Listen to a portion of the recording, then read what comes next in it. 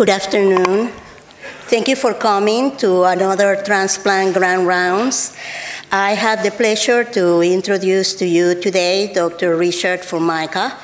Dr. Formica is currently Professor of Surgery and Medicine at Yale University and is also the Medical Director of Transplant Medicine and the Director of the Kidney Transplant Program.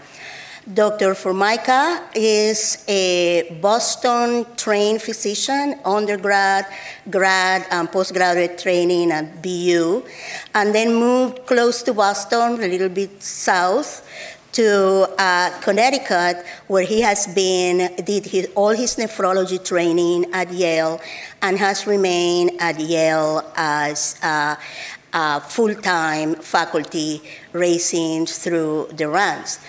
As you may know, Dr. Formica is the president-elect of the American Society of Transplantation, but he has also been involved in quite a bit of policy making through UNOS and the Kidney Committee, and he's going to be talking to us about bias in transplantation, the discard of usable organs that, as you know, is a critical point right now in our access to transplant. Rick?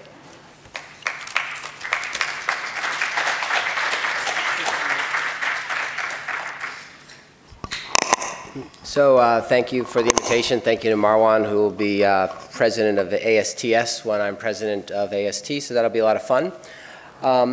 So what I want to do today is a slightly different talk than maybe you're used to have delivered at your grand rounds. And so there's a little background to this title. And at Yale, we have a collaboration with Cambridge University in England, and we go back and forth each year to do conferences. And one of the things we do is give each other titles that seem more absurd and harder to talk about. And my colleagues at Cambridge gave me this title and sort of say, well, see what you can do with it. And so I did a quick talk for that meeting, and as I dug into the topic, I became more interested. So I want to walk you through some of my thoughts on this, and these are thoughts that are evolving as we go. These are my conflicts of interest. There's no financial conflicts whatsoever, and these fiduciary conflicts are not going to affect the conversation whatsoever. Okay, so what is the fundamental problem that we have in transplant? And it's that organ discard rate is it's exceeding this organ recovery. And this is a paper from Darren Stewart. He published this about 2.5 years ago. And it's basically just a survey of what's been going on. And if you look over here, this is the actual number of organs recovered. And the number of organs recovered has been increasing each year. But the bigger problem is the number of organs discarded. So back in the 1980s, there was 394 organs discarded. Most recently, we're up to about 2,800 organs discarded per year. And that number's remained stable, really, for the last decade. So we're throwing away almost 3,000 kidneys a year. And that's bad enough in and of itself. But if you look at the rate of rise of organ discards, we're up to 19%. And you look at the rate of rise of organs that are recovered, it's not rising at the same rate. And if you were to say, well, we're just recovering higher KDPI organs, and those are the organs that are being discarded, the math doesn't work. In fact, a larger number of organs, numerical number of organs are discarded in the KDPI 35 to 80 group, actually, right? So there's a disconnect in the discard rate and the organs that we're recovering. Okay, so this is Jean Piaget. He's a cognitive theorist. I'm here to tell you I am not a cognitive theorist, and I don't pretend to be one, although I liked his glasses, right? So I thought, hey, that's a cool way to go. But the people I've been reading, and one person I recommend to you all if you're interested, is a Duke economist named Dan Ariely. And if some of you have read his stuff and watched his blogs, you may see some similarities to this talk. So the first thing is I'm going to challenge you and say, I bet most people in this room feel that they are very rational and they really weigh the options and they think their decisions through carefully. Okay? So let's start off with a thought experiment. Anybody recognize what these are? This is called Shepherd's tables. And with a show of hands, which table is longer? Is it this table? Everybody hands up? Okay, that's the longer table. Or is it this table? Some people think that's the table. The reality is they're exactly the same. And the reality is I am so proud of being able to do that with a slide on my own, right? I've got a nurse who makes all my slides for me, and I did that on my own. Okay, so clearly, I'll take that away, right? Even though you just saw that, you just can't see it, no matter how much you want to, okay? Let's do another one. What color is the top arrow pointing at? What's color? Brown? Would people say brown? You know, this is where you could be colorblind. And what color is the bottom arrow pointing at? Orange, right? I see that too. The reality is, and you're going to have to trust a little bit on this one, those are actually the same color as well. They're the same exact color. You can't see it because of the shadowing and the ways your eyes view this. And if you want a little more, this is an interesting article from the BBC. You just can't see that. You haven't learned anything in the past 5 minutes that we've talked. You can't see it. And you can't see it. So think about this. Your brain vision is something you do every day, and you've done it your whole life. The largest portion of your brain is dedicated to vision, and you still make mistakes, right? So it seems logical to me that you're going to make mistakes in things you do less commonly, like making decisions, like managing your finances, right? So our intuition is fooling us. And it fools us in consistent and very predictable ways. It's almost the one thing you can count on is that your decision-making is going to be influenced by things that aren't exactly right. So look at this road. And I'd say to you that we all recognize our physical limitations, right? I'm 5'6". When I organize my shelf, I don't put the things I want at the very top. It's just not efficient. I can't get there, right?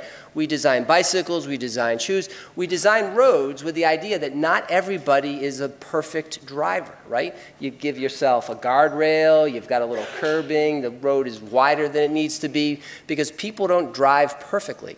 So why don't we give the same consideration when we're designing tools that we use to make decisions? We all assume that we are superhuman decision makers and we're completely rational. Okay, so keep that notion as we go forward of having a tool that can help compensate for our deficiencies.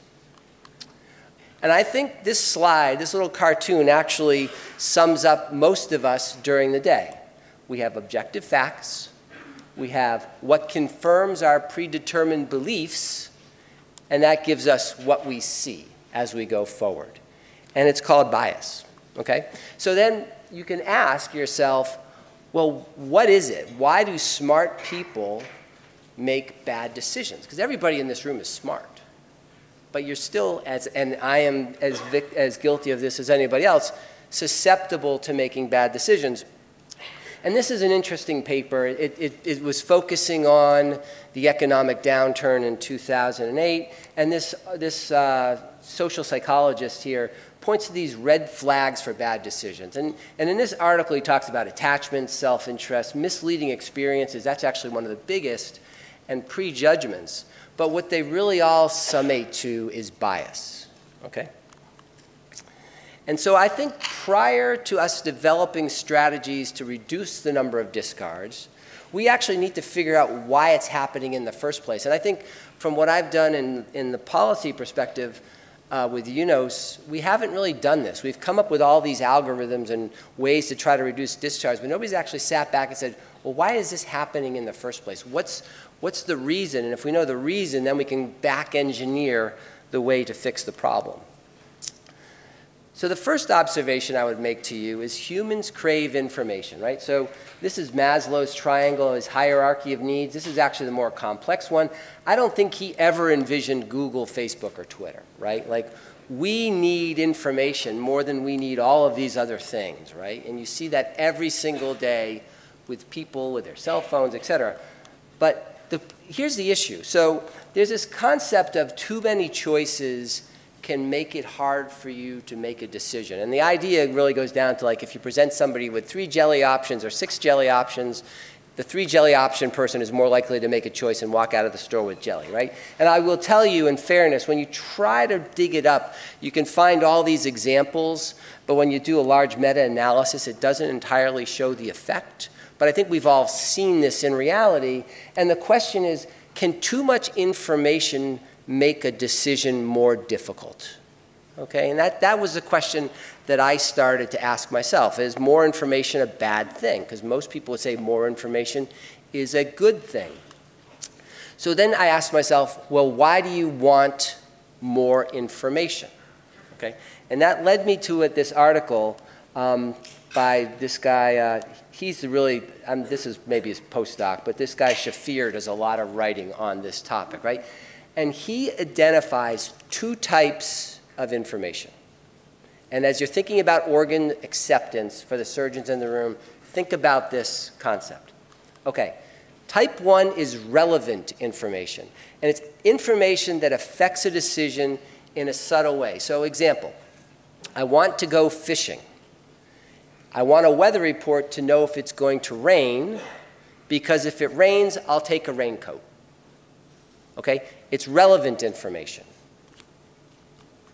As opposed to instrumental information. I want to go fishing.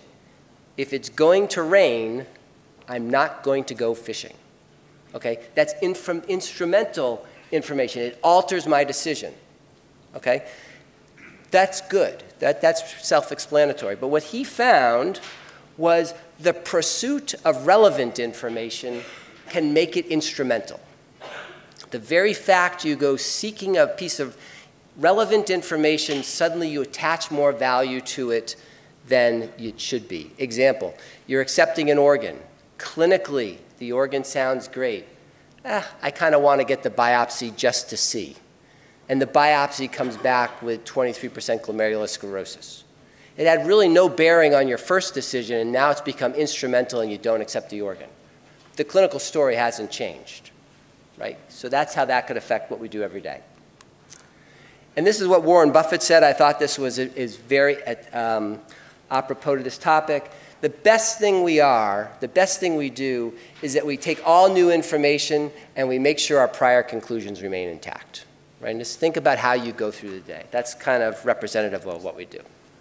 Okay, so let's start to dig into this in a little bit of a more sequential way. So I said to myself, what decisions we make, what information do we get that could be susceptible to bias? And I sort of then walked the talk through. And just for the purposes of this talk, I chose the Kidney Donor Profile Index, the biopsy findings, and what others think, right? But I think you could really go through this and dig a lot deeper. Okay, so why do we discard organs? This is old work from Darren. This remains current. Across the bottom, KDPI, this is the percent of organs discarded. And you can see, not unexpectedly, as the KDPI goes up, the #1 cause of discard is biopsy findings.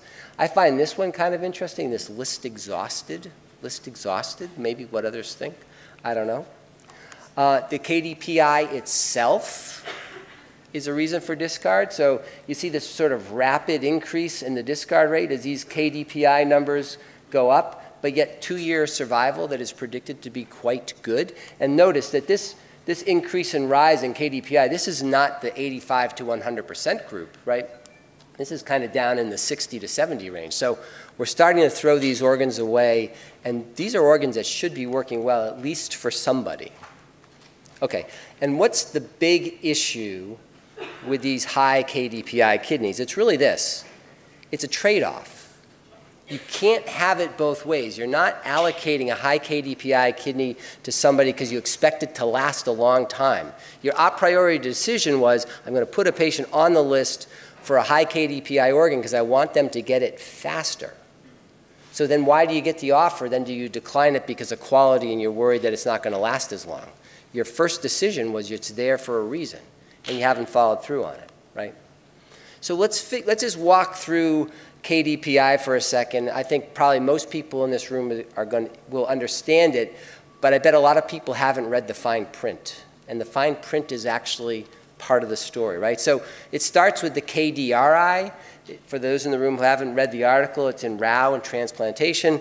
And what you can see is the KDRI takes a whole bunch of factors, including some sort of the recipient, and comes up with a score. And the score predicts survival. And if you look at those survival curves, this is the KDRI divided by quintile, with the lowest number. So the lower the KDRI, the better the survival of the kidney. So the lowest, the quintile, has the best survival. And as you break these up by quintile, survival gets progressively worse. Okay? One thing I want to point out, because it's relevant for the next slide, this bottom quintile, that's a KDRI of greater than 1.45. Okay, so you need to just keep that number in mind for the next slide.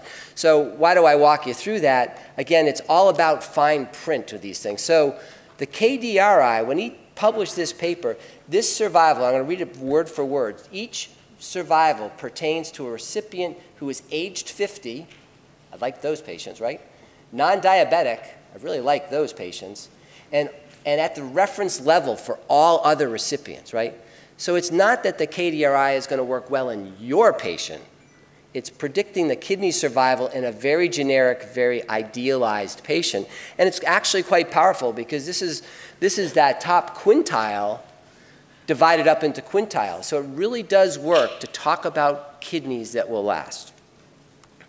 Okay, so what is the KDRI of the kidneys that we recover? Okay? Now remember that 1.45 I asked you to remember. So most of the kidneys we recover are in that higher quintile just to begin with. Just to begin with alone, okay? So we're already recovering the best of the best, and we're still throwing them away, okay? Now, this is like, you know, Schoolhouse Rock when we were growing up. So how does KDRI become a KDPI, right?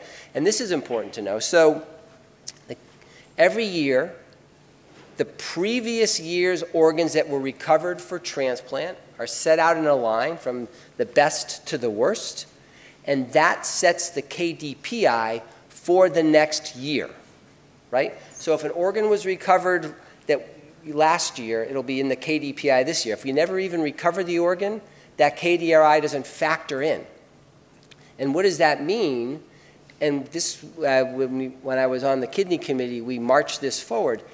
A KDPI kidney today of 80 is a better kidney than a KDPI kidney of 85 years ago.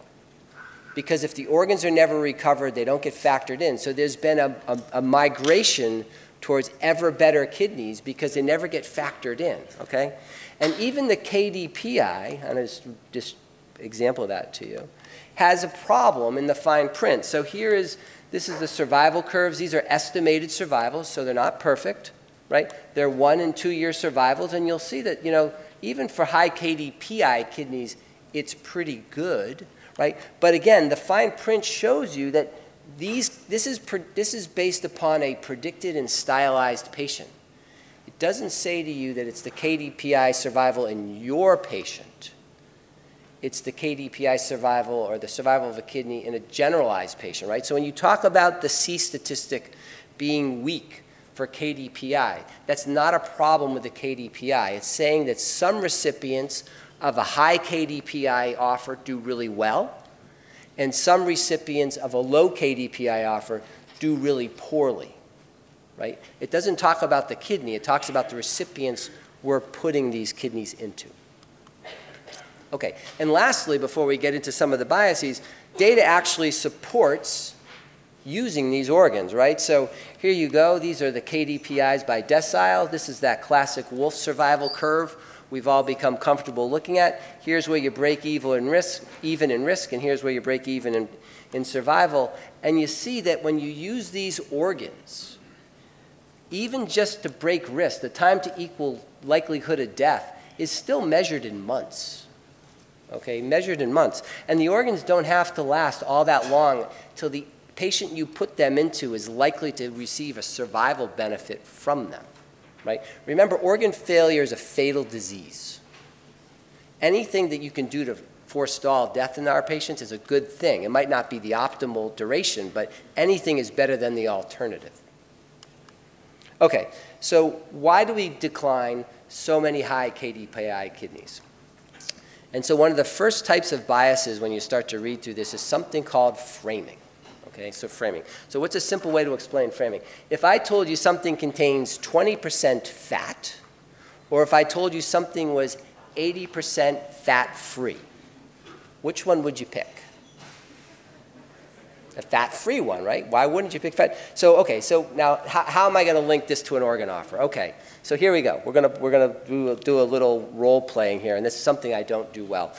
Remember our recipient, because I want to come back to our recipient in a later slide to use as an example. But he's a 55-year-old guy. His blood type is O, 8-year wait at Yale. He's diabetic, hypertension, peripheral vascular disease, and he's only got 2 years of dialysis exposure. So he's just at the beginning of his journey. And the organ offer is this: 65-year-old, hypertension, not diabetic, not hep C, terminal creatinine of 1.2, and for the purposes of this little role play, KDPI is 87%. Okay, so framing number one, and I'm your nurse coordinator calling you at night, okay? Hi, Marwan, how you doing? I've got an organ offer for our patient, and it looks really good. He's 65 years old, 65 years old, but he only has hypertension for 10 years. Not a diabetic, not hepatitis C, and his creatinine is 1.2. Versus, hi, I'm sorry to wake you up. It's a KDPI offer of 87. The donor is 65 years old and has had hypertension for 10 years, and he's died of a stroke, right? You can frame this presentation in a way that you get the decision you want. And I know it because my nurse coordinators manipulate me all the time to get what they want, right? It's all in the way it just happened to me as I was working on this slide, right? We got this non-directed offer.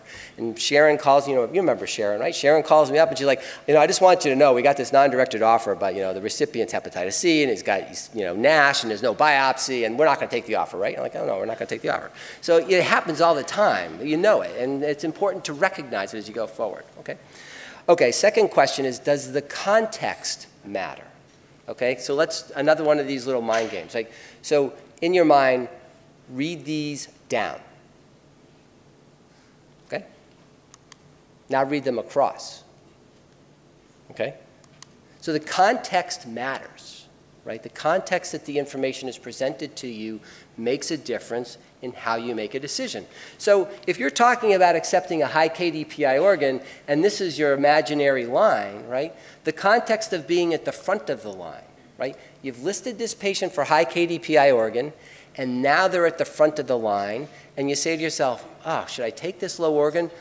But they're going to get the next offer, so should I wait? It's sort of like gambling, right? You got the bird in the hand, two in the bush sort of thing. Is the next kidney coming really better? You don't know, but you say, I'm going to wait. Versus if you're back here, you say, well, it makes sense. You're at the back of the line. In this context, it makes sense. But here's the thing, and this is a relatively new paper that's recently out by Sumit Mohan. He actually asked a very smart question. He said, what is your mortality after you decline your first organ offer? And it goes up astronomically. And actually, in a somewhat embarrassing fashion in Connecticut, you're really in trouble if we decline an organ offer, right? And these are real odds ratios. This is for whatever reason, Maine is the reference point. I live in New England all my life. That surprises me a little bit. But anyways, and you have significant mortality if you just decline one organ offer, right? I don't think people think about that, and I want to come back to that at a later date. Okay, are we subject to the herding effect? Okay, so I like to use comedy. It helps keep people awake. I thought this is kind of funny. Wait a minute, something feels wrong. Shut up, moron. You do what you're told, right? So you're sort of going along with the flow. I think this happens. But here's a question for you. Is information about the patient's position on the match run, does that affect your reasoning when you accept an organ offer? If New York has turned it down, why are you getting the offer? That would be the rationale, right? That's the rationale in Connecticut all the time. If Lloyd's not using it, what's going on? Okay, so this is actually something that we've studied, and this actually came out of a cocktail hour at CIAT, and we said the very simple question was, if you mask the position of the patient on the match run, Does it affect organ offer acceptance? That led Brian Shepard to start what they call now UNOS Labs. And UNOS Labs is a cognitive science-based way to do research to affect organ offers. And the first thing we did, and I was part of this initial pilot group, is we just started sending out. When you signed up, you would just be going through your day, your phone would go off, you'd get an organ offer, you'd read it, and you would decide whether or not you would accept it or decline it. And all they did was alter the information that you were given. Right? It's like you got some pieces of information and you didn't get other pieces of information. And we tried to figure out how that affected organ offers. And the concept would be sort of like this. So imagine this is my Yale patient. First two patients are highly sensitized perhaps, and it falls down to us. This guy's not ready. This patient I can't get in touch with. This patient's got cardiovascular disease. So now I'm making the decision down here for this patient, and I'm saying, why did 22 people ahead of me decline this organ offer? There's got to be something wrong with it, right? And I don't know why they declined it, and all you get are these generic codes that nobody really puts any thought into anyway, so it doesn't really mean much, right? That was the concept. So here's our pilot study, right? So this was myself, it was Lloyd Ratner, and a couple of folks who all knew what was going on. And even in our little group, when you started to, this is like the baseline donor net information. This is like you hide the OPO name. This is you hide the turn down code, et cetera. We got this, idea that maybe the more information you withheld, you would get, more acceptances. But it didn't by any means come to be significant. So then we said, okay, we enrolled a bunch of physicians, 64 of them, as part of the study protocol, not entirely knowing what we're doing, and we did it again, right? And again, we did not determine statistical significance, right? So here's the control group. Here's if you hide the sequence number and the prior refusals. What did you get? You have this slight increase in organ acceptance, and everybody from a scientific point said, no big deal. And a couple of us said, wait a minute, what's going on? Okay? Remember, these are all the same organ offers, and you have acceptance rates that are in the 20s and as high as 100%. So all of us as colleagues sitting around are having a widely divergent opinion about whether these organs should be accepted. And what you really don't see in this slide, remember this huge spread, is this. A lot of the centers that we tested had 2 physicians or surgeons in the same center getting the same offers, and even within the same center, physicians had widely divergent opinions about whether or not they're going to accept an organ. Right? You're all working together, you're thinking alike, you're discussing things alike, and you're still coming up with all these different decisions about whether or not you're going to accept an offer. Right? Okay, are we influenced by confirmation bias? And I think this is an important one. So am I susceptible to it? Absolutely, you bet. So I thought that was kind of funny. Okay, so here's our potential donor again, and I'm going to take you down to this glomerular sclerosis. And this is not going to be a discussion about the validity of biopsies. That's a whole nother topic. There's a paper coming out sponsored by the ASTS sort of looking at biopsies. We're just going to talk about how you use it to make a decision. So my first question to you is, we all use this. Has anybody gone back and tried to figure out where this comes from, right? And this comes from Osama Gaber back in 1995. And he wasn't actually trying to make a decision about whether or not you were going to use the organs. He was trying to decide whether or not there was going to be DGF. That was all they were worried about, right? And in this group, right, this sclerosis, they found that if you broke these individuals down by group, no sclerosis, 1 to 19%, and greater than 20%, the group that had the highest sclerosis had the highest percentage of delayed graft function, okay? What you also need to know is they only had to have 10 glomeruli present in the biopsy to come up with this percentage. So 10 glomeruli, 2 are sclerosed, you're at an increased risk of DGF. That's what that comes from, okay?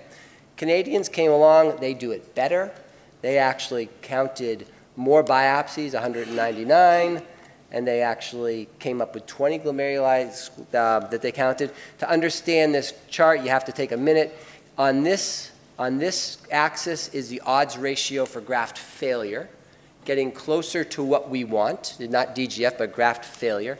This is actually the p-value. And what you can see is when you get to a p-value of 0.05, you had to be counting almost 25 glomeruli to get to that number and to get to the degree of glomerular sclerosis. And actually what they found was the degree of arteriolar hyalinosis was more predictive. And remember that when we go to the next thing. So okay, so now we have good data. It says if you have glomerular sclerosis, it predicts graft failure. We should be making good decisions based upon the fact that we have glomerular sclerosis. The problem is, who's giving you the information? Well, it's your BAMF pathologist, right? It's your pathologist. So this is a great study. You have to read it. Anybody part of this study? I was giving this lecture at Breckenridge, and a guy stands up in the front row, and he says, you know, I'm not on that paper. And I was like, oh, God, that's a bad thing, right? But here you go. This is 32 BAMF pathologists given blinded slides to look at and read. And they look at something called the ICC, and it's like interclass correlation, okay? And interclass correlation, a perfect score would be 1. Every single pathologist reads the slide the same way, and then you can see here, if you're greater than 75%, it's excellent, 0.5 to 75, good, et cetera. The one thing these 32 pathologists could do with even a sort of degree of similarity was count the number of glomeruli. Not whether they were sclerotic, not whether it was they could just count the same number, right? So as you're using this piece of information that you've attributed all this significance to, you got to understand it's highly variable, okay? And I want to put this up here just to show you that they did other things. They looked at both core and wedge, frozen and paraffin embedded, okay? So then you go on to something called the Ramuzzi score, and I've heard this being used a lot. And the first thing you need to know is the Ramuzzi score is actually just to determine whether or not you put organs in as 2-for-1s versus not. It doesn't have anything to do with organ usability, but now we're using it for organ usability, right? It's got to be better because it's much more complicated. That makes it better as well. And you look in this area right here, this is the meat of the action, this interstitial fibrosis and tubular atrophy. Remember, the Canadians showed us that that was better than just counting sclerotic glomeruli, right? The other thing that you have to know about it, this is probably all H&E staining, not frozen stains. And so just remember this thing right here. So when you start looking at people and our pathologists reading these scores, they're even worse, right?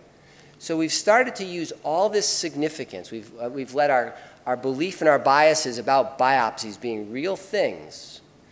And we know that biopsies are the leading cause of discard. And yet if you look at what we're basing that on, the data that's there is actually very flimsy. Okay, so can we escape something called the availability heuristic? So what's that? That's my availability. If you don't know about it, you can't be affected by it.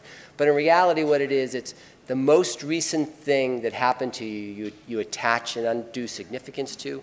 For me, we had these 2 window period transmissions of HCV.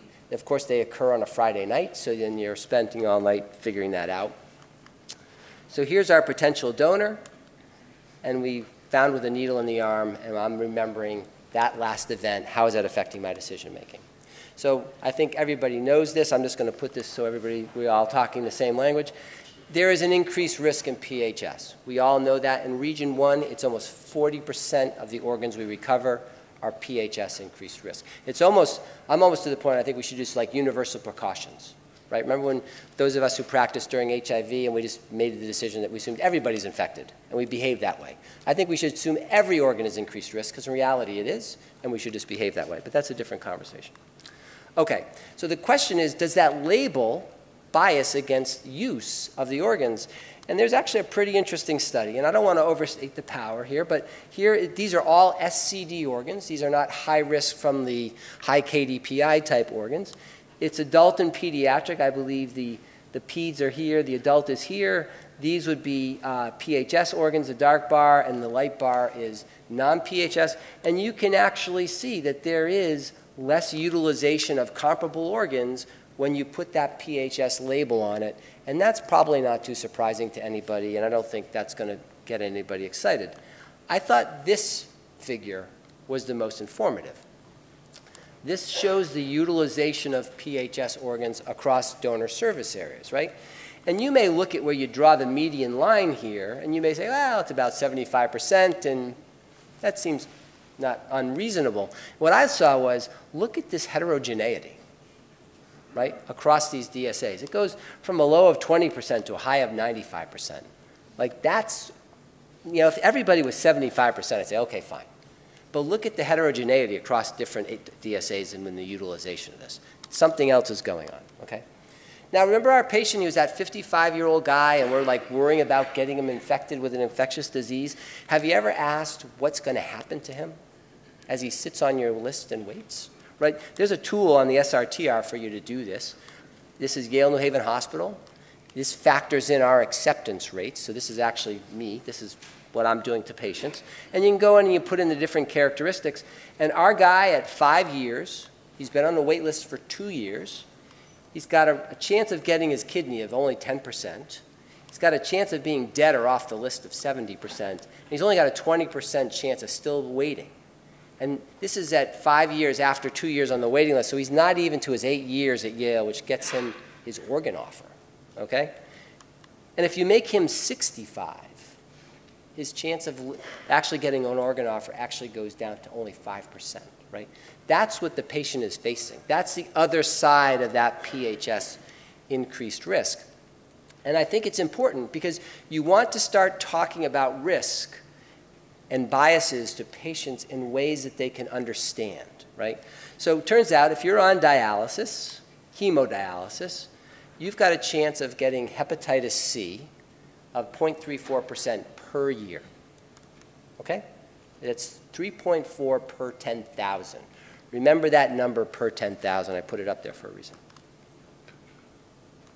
Okay, so then if you want to talk about that risk relative to all these other things that get us concerned, we have a bias towards these organs are scary because they come with this infectious risk. Well, what's the actual risk? So over here, and this is my editorializing with this less, this is, the reference is HCV, so a missed HCV infection, and we're comparing it to the hemodialysis risk, okay? And this is the characteristic of the donor who you're seeing, right? So this would be a homosexual relationship.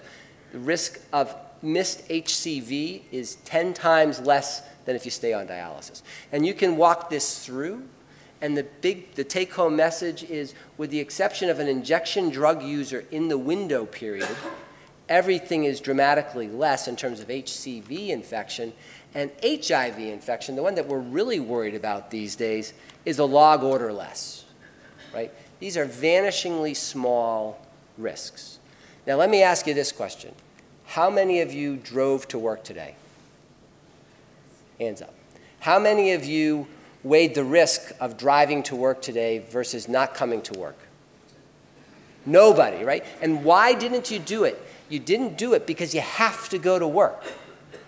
Well, you know, presumably. You have to go to work. You don't have a choice. But you never thought about the risk, right? The same person sitting on dialysis has to get a transplant. He doesn't have a choice. But yet your lifetime chance of dying in an auto accident is 90 per 10,000. Your chance of getting hepatitis C on dialysis is 3.4 per 10,000 per year.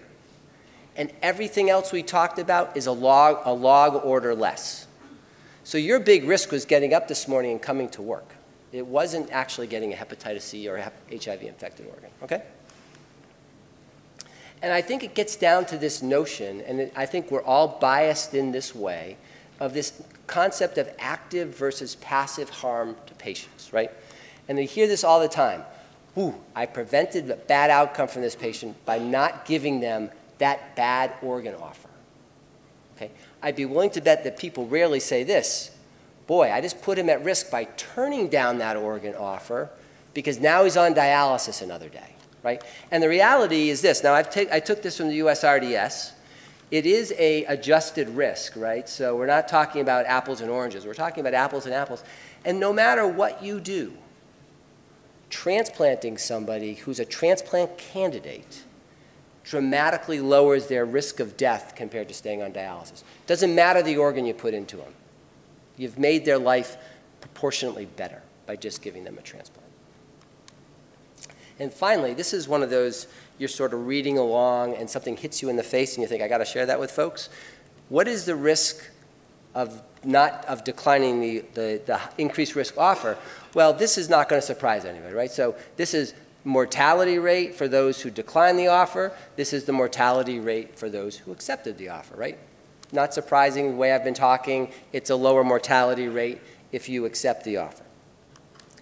Just like the other thing, the actual time you have to have that kidney work to start to realize the benefit is measured in months, okay? And we could stop there, but then you're sort of reading the fine print and you come across this statement, right? So you decline this increased risk offer for a patient and they're fortunate enough to get the next offer, okay?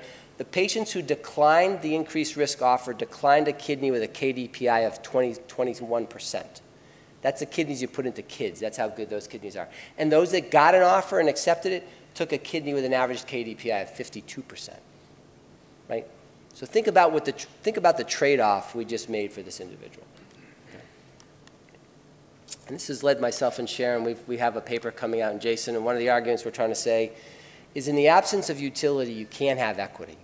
If we're not using these organs, if we're not making all these organs used to their best, we're not even having a conversation about equity. If you're in a situation of rationing and there's not enough to go around until you can make the best use of what you got, let's not even talk about equity as a moot point.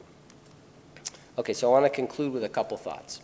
So I think bias exists, as we've talked about it, and it negatively impacts the decisions that we make as physicians. I also think you can't get away from it. And I touched on some things, and I recommend that it's actually some fascinating reading. It all goes down, it's in behavioral economics. There's a lot of TED Talks on it. It's actually kind of interesting, and they sort of walk you through it. So you can't get away from it. The best thing you can do is know that it exists and plan for it. Think about the way you're designing your road. Okay, so therefore, the way we get around this is we should be removing physician decision-making from the process. Everybody's going to go, I don't like that idea. Okay. But let's go to this. So this is a quote from Dan Ariely. So behavioral economics, from that perspective, people are fallible and limited. You have to accept that. But we're innovative and adaptable. So for instance, we build these cars, we build shoes, and we complement our physical capabilities, right? And if we applied the same way we think to the other things we do, and frankly, our bigger personal problems are the way we're managing our money, the way we're thinking about our health insurance stuff, but if we thought about organ allocation policies as well as something that we know we do poorly, and we're designing the policy to compensate for our flawed decision making, we might actually make these tools we can use, which leads me to my last slide. So if you want less biased decisions, use algorithms, okay? Now, there's probably somebody in this room saying algorithms are designed by humans, humans have biases, therefore algorithms are biased. And that is true. And if you read through this article, it is 100% true. The difference is when you use an algorithm that has a bias built into it to help you make your decisions, it is still better than all of us sitting around with our biases and differentially applying them based upon whether it's the weekend versus not the weekend, as Lloyd Ratner showed us in his weekend study, right? We all have these other things that come into play, so we would still do better if all we did was say, generate a computer algorithm, this organ for this patient, yes or no, and we don't do any thinking about it. So with that, I'll end, and I'll take questions if it's generated some controversy.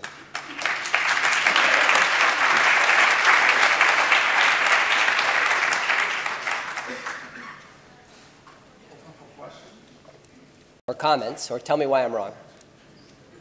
Maybe I can start with the first question. First, this is an amazingly terrific presentation. Although your Venn diagram with the facts and what you see remind me of a question my wife asked me, does this dress make me look fat? I should have thought about that before I answered it. The question is that what we all encounter, which is the SRTR rating and the one-year outcomes.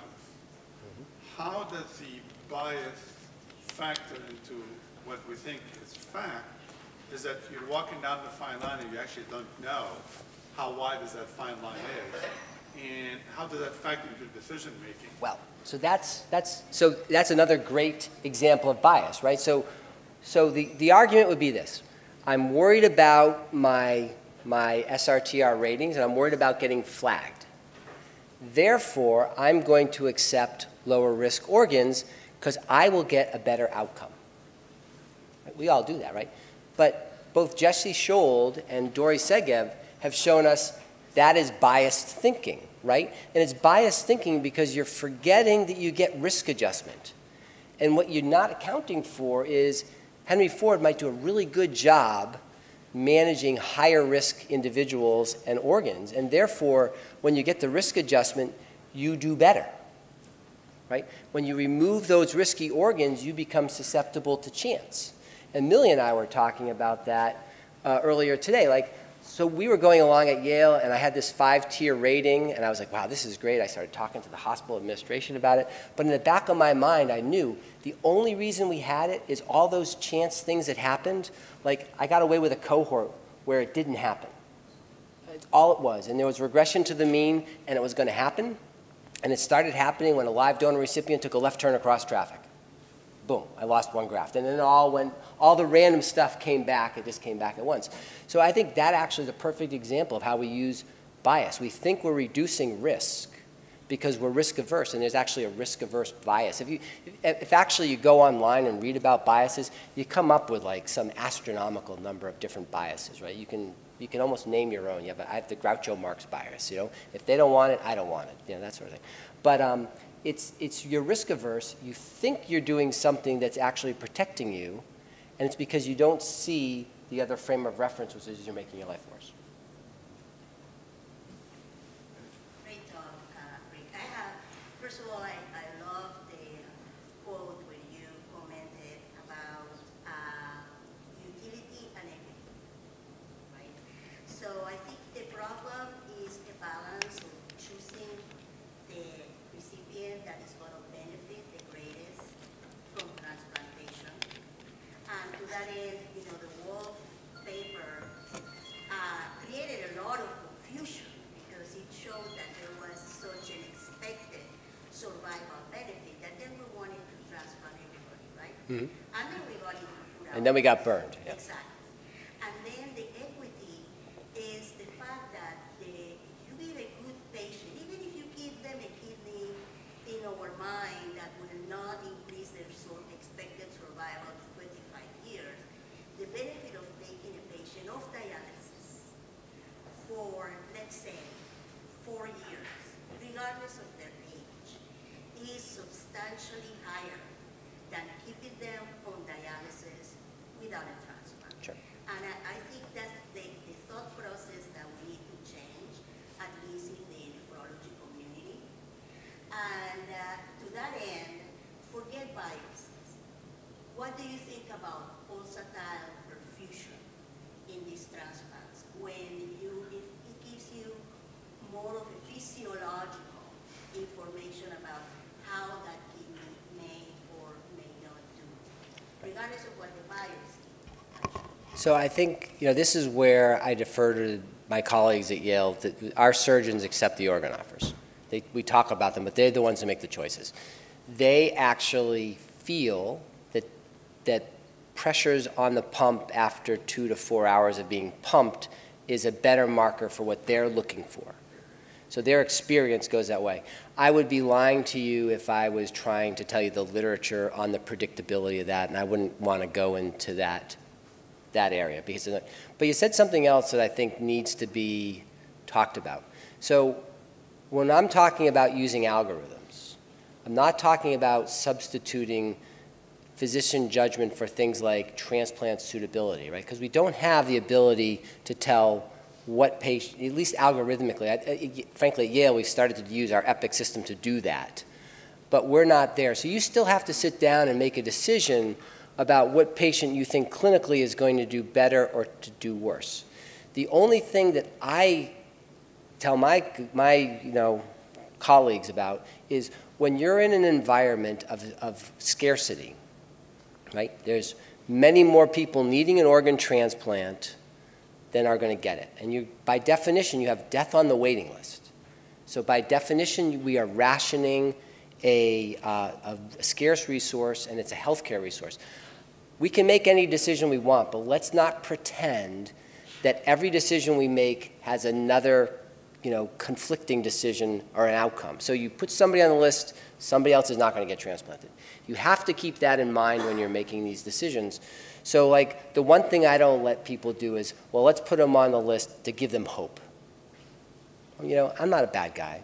I want people to have hope, but I can't do that. That's not appropriate. They've got to be appropriate for transplant, right? And you start walking backwards from there to get to the individuals. Because when I was running the kidney committee, my bias personally is I would transplant every kid before I transplanted an adult. Because, kids haven't lived yet. We've all lived our certain lives. And, that would be my preference. I'm not arguing for that point. But then I said, okay, if you, in any given year, if you took every kidney that was recovered and you started transplanting from the very youngest to the oldest, you run out of kidneys at like, 52-year-olds, right? So that doesn't quite work, right? So you can't entirely do that. But I think we have to just acknowledge the fact that we are in a practice of scarcity, and every decision we make has a contravening decision that goes the opposite way for somebody else. And I don't think we think about that a lot, and that's what I like to do. So, question. CMS just had announced recently that they're going to drop the one-year outcomes on reevaluations. In judging or deciding on transplant centers with conditional participation. And our societies are trying to extend that to the OPTN. Do you think this would impact the algorithmic decision-making that physicians do have when they're accepting organs? Well, the first thing I would say is it's true one-year patient graft survival for organ program recertification is gone. Still, if you're starting a new program, you have to show that, right? My first question is, so what are they going to put in its place? Because I've yet to meet a governmental organization or regulatory body that's actually given up its ability to regulate, right? So there's another shoe to drop, and we don't know what shoe is going to drop just yet, which is why I think the metrics committee is important, because we should be defining this and not having it put upon us. Would it affect the way we make decisions? I think it would, to the extent that you wouldn't be, if you actually step back, when myself and Lloyd Ratner talk about something called brevity matching, and the reason I'm going on this excursion is that if you look at the problem with outcomes, it's both a combination of the organ you take and the recipient you use to put it into. So you've got to be right on two decisions. And the populations look decidedly different between programs, even when you risk adjust everybody, right? Because it's hard to risk adjust recipients, and it's particularly hard to risk adjust recipients in their cardiovascular disease because we don't capture that, right? If we had a more consistent way of deciding who gets what, then it would be easier to compare apples to apples. So for example, we talk about a concept of brevity matching and using a formula like EPTS to select who gets the best quality kidneys, right? We have that like younger age, less dialysis, less diabetes. We sort of group all those individuals and we give them the better kidneys. If we had a way of deciding who gets these higher KDPI kidneys, not like at Yale we only reserve them for older individuals with shorter waiting time. In New York they give them to everybody. If we had a way to make that population more homogeneous, they would look more like apples and apples, and then you could compare and say, okay, outcomes at Henry Ford with high KDPI kidneys is 87% at 1 year. At Yale it's 85% at 1 year, and you guys are doing a better job. Right? We don't do that because we just put them into anybody, and there's no. So I think that would improve the way we're viewed. Now, would that be better for the system at large? I think that's a more difficult question.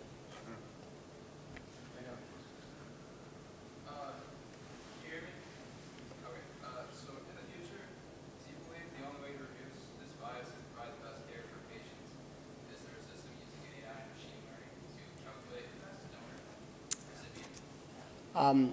Well, I think if you want me to answer that question, like my personal belief, I believe it's yes. Okay, but I'll tell you why I get there, and I don't think it's there now. But we're working on this project at Yale with a pathologist called multiphoton microscopy, right? And it's a way of using a laser to capture the image of a whole biopsy slice. And what's the value to that? The value to that is we can process it faster, we can get it up on the internet so you guys can all see it. There's all these other values. But there's one other value. What really, and this is what I just learned from the pathologist, like if you thought about people whose job is jeopardized by technology, it's pathologists and radiologists, right? Because you can use machines to read these things quickly.